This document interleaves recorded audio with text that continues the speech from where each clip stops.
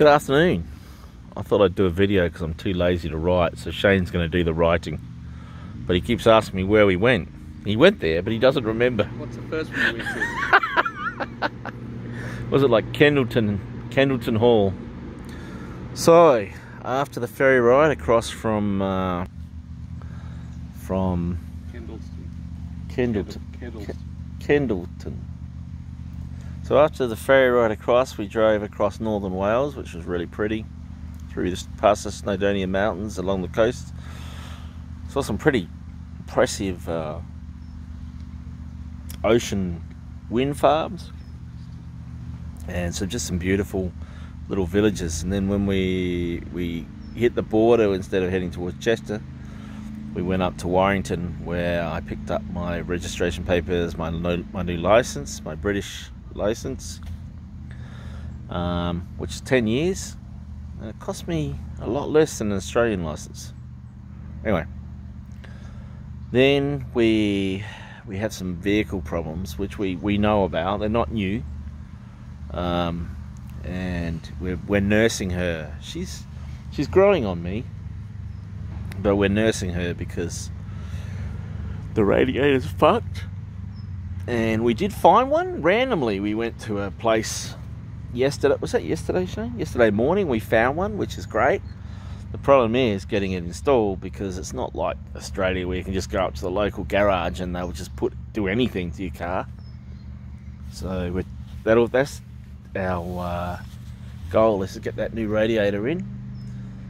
We've been running. So basically yesterday, all we did the evening before and yesterday morning was run around to car places and mechanics, and we had all the tyres balanced and checked, and they're all good, because there was a bit of a shudder when we hit a certain speed, but that seems to have been partially alleviated.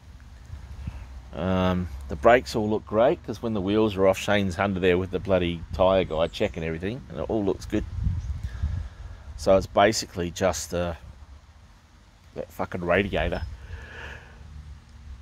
There might be something. He's a bit worried about the cam belt, but he needs to order one somewhere so it can be delivered to somewhere so we can pick it up and then we can have that installed. But have you done that yet? No. Okay. So they're the main concerns, but the radiator is the big one. So we've been nursing her. I haven't driven it because, he's nursing her to make sure that we don't overheat, so he's putting this, like, you pour this shit into the radiator and it plugs up the holes. So we're using that and topping up the coolant just to make sure that she hasn't gone overheated or anything. So, but it could go at any time. But we have the radiator, so if worst comes to worst, Shane thinks he could do it himself, but preferably we get someone else to do it. Anyway, getting back to where we've been. So for Warrington, because they're lazy asses here and they don't want to work on Fridays, so we decided we might as well do some touring rather than just sit around all day and do nothing. So Friday we headed off south from Warrington. Warrington is about halfway between Liverpool and Manchester, so we headed south from there down to a place called the Jodrell Observatory. It's a World Heritage listed site. It's got a big, they're like what are they? They're like electronic telescopes, aren't they? They're not. Radio telescope. It's got a huge radio telescope there. Like the Parkes dish. Yeah, like the one in, where is that? That's in Canberra, or is Canberra? Parkes. Yeah. So we went there first. It was shut. It's been shut for a month, and it was opening today, and it wasn't open yesterday. So we took a few pictures from a distance, chilled out a bit, and then we headed east into the Peak District, which is a World Heritage listed national park, and really very beautiful. We went to some really pretty little towns in the region, like Buxton and what was that one named after a pie? Remember the one? The cake? Bakewell. Bakewell. Just really pretty little towns with really, and the scenery in the area was gorgeous as well. So it was pleasant to drive through there, and we stopped at a place called it's a ducal palace, and it's just stunning. Like, it's got this beautiful arch bridge leading in. Do you know the name of that place? No. I can't remember the name of it either. Anyway, so we went there first. It was pretty cool. And then we went to another place after that. Another like country hall. This place was, again, it was owned by the Duke's family, the Duke of Derbyshire. We're in Derbyshire. And it was Hackworth. Was it Hackworth Hall? We went there this morning, yesterday. Hackworth Hall. It was a little bit different. What happened is this woman married a dude who died. She married him when he was 13 and she was 15. And then he died, and then she then got married again at 19 to this old bloke, like 25 years older. After 10 years and 7 children, 8 children, 2 which died in infancy. He died, so at 29 she had 6 children and a lot of wealth and a title. She got the title from him, the Baron, whatever. And then she married another guy, a young soldier. I think she probably loved that one, but he got killed.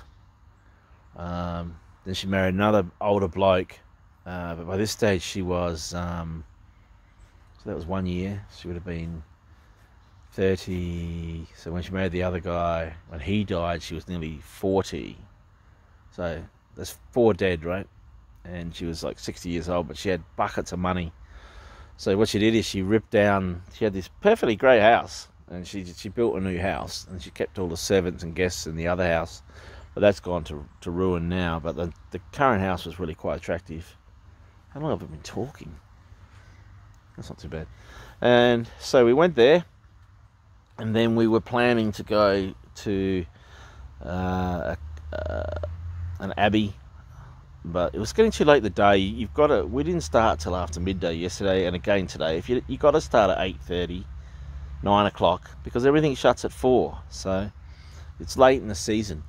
All the weather is, pretty nice today, but it can be rainy for half the day.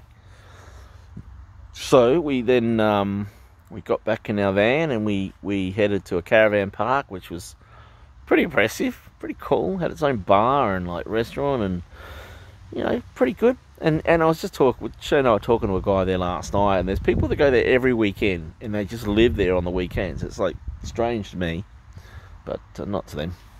And that was pretty cool. So we had some beers there and a meal, which was pretty good last night.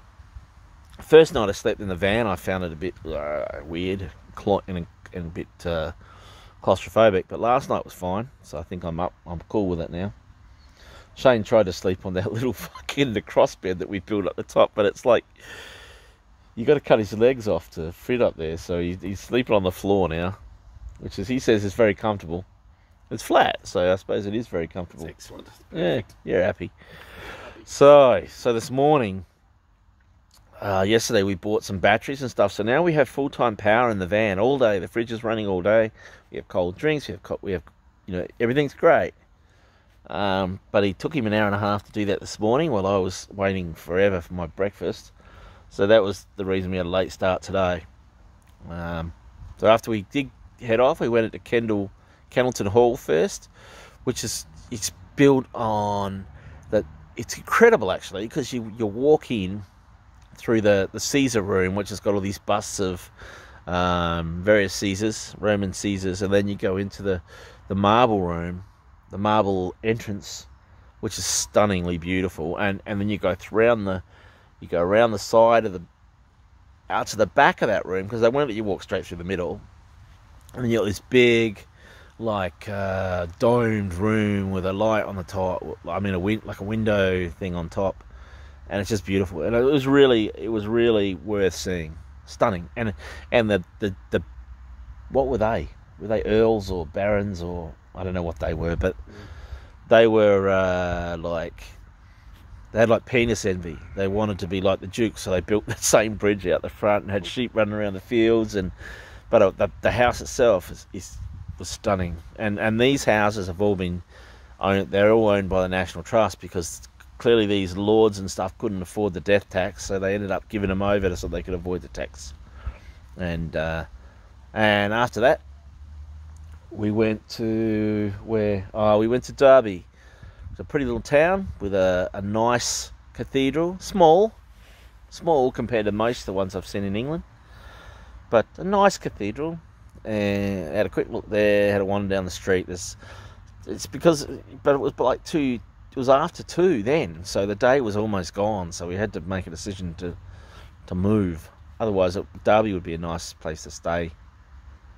And then we headed on to Cork Abbey. It was never an abbey, it was a priory. And it's up on the hill behind the house. Now this one was interesting because when the people ran out of money and handed it over to the English government, to the trust, they decided to leave it as it was. So the house had been going downhill for 100 years. What was the name of it? Cork Abbey. Cool. So been going downhill for about 100 years. So and they left it the way it was when the old man that lived there died in 91.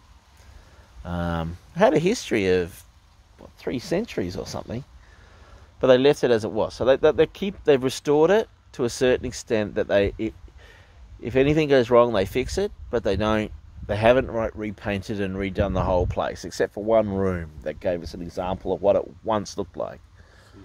That was a beautiful room, right? A dining room. Yeah. The rest of the place is left how it was. You've got and the shit those people collected. It was full of stuffed animals, and apparently they sold off a huge 90% of those animals like 100 years ago, but it was still full of stuffed animals and like just knickknacks and shit, and the last lord wouldn't sell any of that shit off, so it's still there. And it's got big stables, and the lord there didn't want to see staff. If he saw them, they had to turn their back not to look at him, so he was a bit of a whacker. But he had all these underground tunnels built out to the brewery and out to the stables, so that he never had to see any of the staff. And he would fire them. If he saw them in the house after a certain time of the day, he would fire them. So, just a nut job. But still, it was an interesting place to see, because it's the only one in England that hasn't been restored. It's in its dilapidated state, but it's kind of looked good because of that. Okay, so after that, the day's running out, so we tried to go to the Battle of Bosworth site where Richard III was killed. He was the one that supposedly, well, most people believe he did murder his brother's kids. Kept them in the Tower of London, and they just disappeared, and they think that he murdered them. He was the last of the Tudors, I believe, and he was removed. I think it was Edward. This is just from memory, but he was removed by Edward, who killed him at that battle, and started the current royal family line. I don't even know what they're called. The Windsors, I don't know what the fuck they're called. There's another name for it. So we went there and it was shut, so we just found a caravan park nearby. We're staying in caravan parks. It's 25 to 35 pounds a night between us is great, right? It's pittance. So we're sitting here now chilling out. We've been here 3 days and we haven't set foot in a British pub. We've driven past about 900 of them, but we haven't set foot in one, so we're going to just chill here for a little while, and then we're going to head down to the pub. Apparently this Market Bosworth has 6 pubs or something, so one of them's bound to take our eye. Okay, so that's it for the first 3 days. Have I missed anything? Have I missed anything? Probably. What? I don't know. What have I missed? I got stuff in my sock. There you go. He's cleaned his sock out. And I haven't worn any underwear today because Shane wouldn't get out of the caravan so I could change my underwear. So I just didn't bother. I've been flanging free all day long, so it's great. Alright, that's it for today. Quickly, tomorrow we're going to go back to the Battle of Bosworth. We're going to go into Leicester to have a look at the bones of the king and the information centre where they dug his body out of the car park. Then we're going to Coventry to look at the Automobile Museum, and then Stratford-on-Avon to see if we can find Shakespeare. And then we're hopefully, with a little luck, we'll finish the day early in the fuck's that place called? Opposite to Oxford. Cambridge. So hopefully we'll finish the day in Cambridge. That's as far south as we're going. After that, we're heading up north, all the way up the northeast to Northumbria. Okay, goodbye, ciao, and hope I haven't bored you too much.